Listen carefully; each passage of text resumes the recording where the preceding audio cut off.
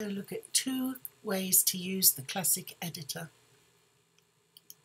This is a free site, there's nothing extra, I haven't paid for anything on this. To access the original Classic Editor, you need to go in through WordPress admin. Go to Posts and then across to All Posts.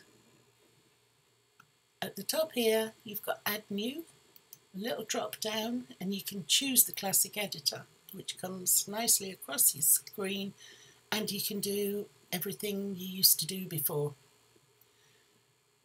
If you're worried about using it in the Gutenberg editor, it's not to worry, because I think they're going to take this Classic Editor button away eventually.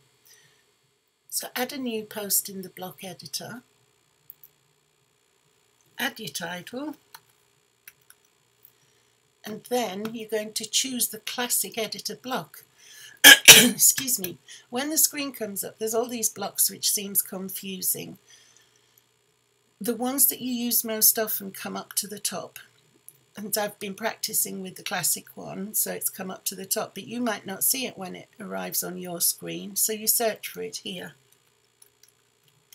It'll bring it up all by itself, and you just choose it. Think, oh, that's no good, it's got no bits and pieces in it. Just click on it and everything appears. You can then start typing as you would normally. I'm just going to quickly make a paragraph to show you what happens. This is a bit annoying.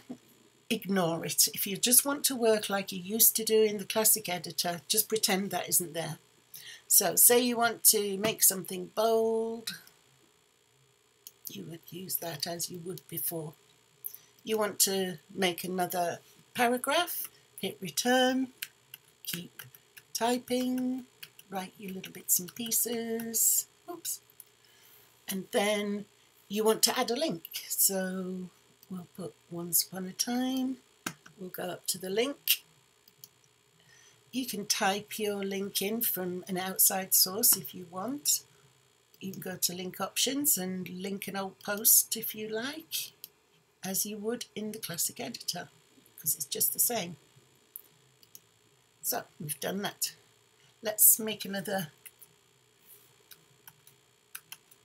paragraph.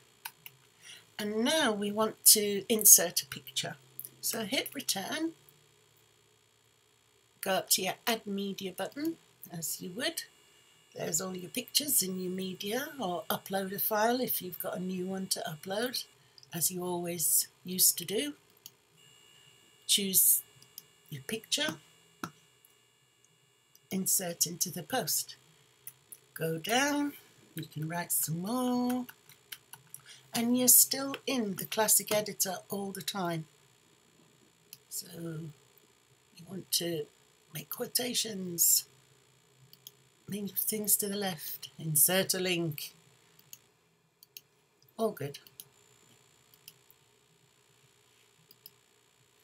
That's all there is to it. Just keep using it from the top, and you see that's disappeared. You say, oh, where's all my bits and pieces? Just click and it'll come back. Okay? Hope that helps. Oops.